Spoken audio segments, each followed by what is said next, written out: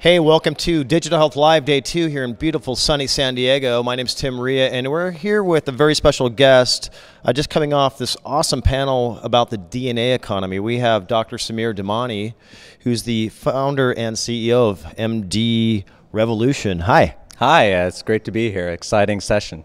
So I love to meet entrepreneurs, and kind of tell us about your background, how you got here. Sure. So I come from the medical side. I actually am a practicing cardiologist for Scripps Clinic, and about 2-3 years ago, I was doing a lot of research and noticed that these emerging technologies in digital health that allowed for real-time monitoring were being purchased and used by the consumers and not really being brought together in an integrated fashion to actually enable better health.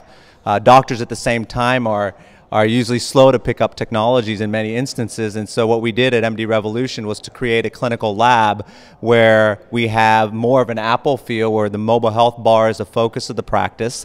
And what we're doing there is we have a system where people learn how to use these apps and devices to actually enable better health. We have registered dietitians, nutritionists, personal trainers that then coach people remotely. So we have people all over the country come in, they get their assessments here in La Jolla, and then we remotely monitor them through our new software platform, RevUp. Tell me about the moderator of the panel and some of the topics that were happening inside.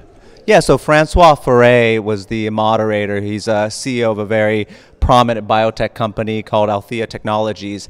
And what the discussion was surrounding was how DNA technology, which is really dropped in cost for sequencing by 14,000-fold, and how is that now being used to enable better health. And so the focus with Life Technologies is they're more precision medicine based on the use of genetics for treating cancers based on targeted therapies, while our approach is more personalized medicine, which is using genetics as a piece of the puzzle. In other words, genetics we feel is probabilistic. It's not deterministic. It doesn't determine who you are.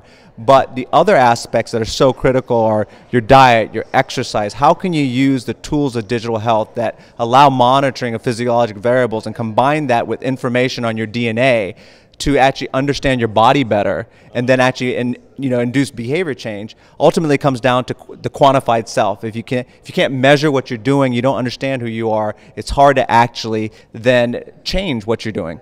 So this is pretty revolutionary. Well, the name of our company is MD Revolution. We do feel like it's a revolution in medicine going around based on the fact of necessity. I mean, we are a society in the developed world that we wait for crises to occur before we really change how we do things. And right now with healthcare reform, and right now healthcare is a $2.6 trillion industry, and 70% of that are preventable chronic diseases.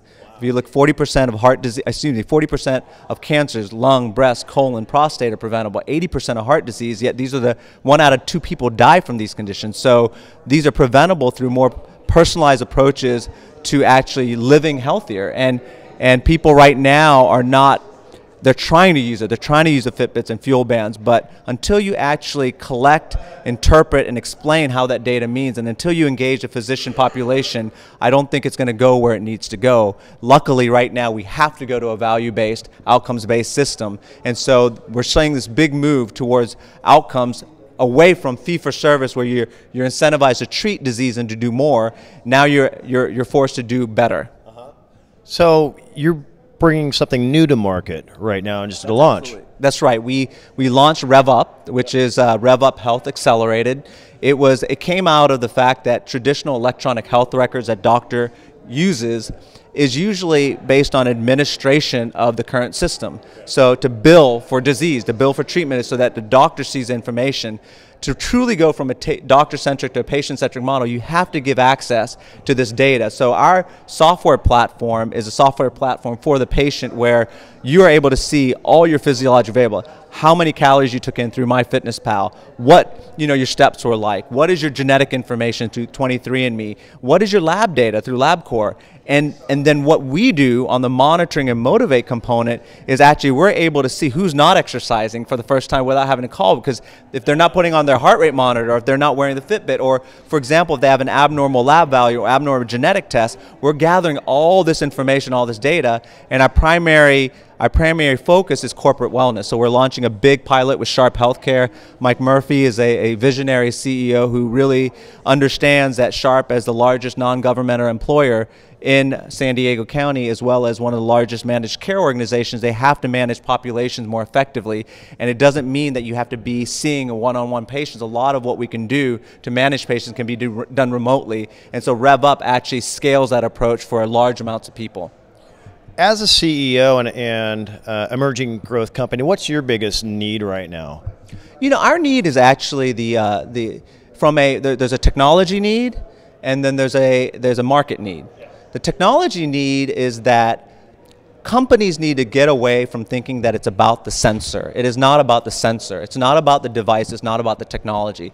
It's how that technology integrates into an ecosystem to deliver better health. And right now, you have too many engineers who are creating solutions for problems they don't understand, and delivery systems that they think are cool, but don't mesh with what's actually needed in the clinical realm. So we fill that void. We're helping technology companies. We're working with a lot of technology companies to actually help build their devices so that they can be plugged into an ecosystem, the healthcare system, which needs desperate help.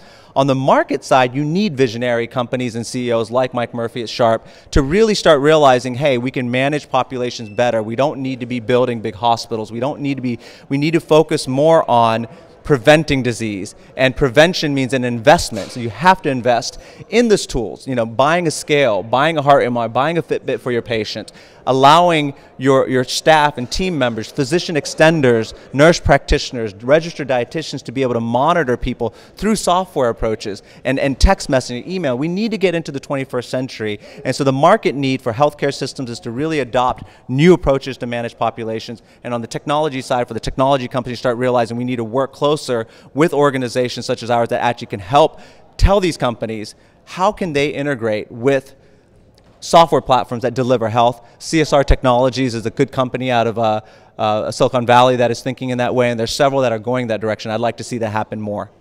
You're going to be coming to New York. What's happening there? That's right. So I'll be a part of the panel on Digital Health Takes New York, and it's on the 26th, I believe, at 11:30 in New York. And so we'll be talking about obesity and how the tools of today and the technology tools of today can impact and help curb that rise in epidemic of diabetes and obesity. Okay, great. Well, how do people find out more information about you and your products? Sure. So go to mdrevolution.com, and you can follow us on Twitter as well as Facebook. Fascinating. Well, thanks so much, Samir, and we'll definitely check out your website and promote what you got cooking, and excited for your success. Thanks. Thank you. Thank you.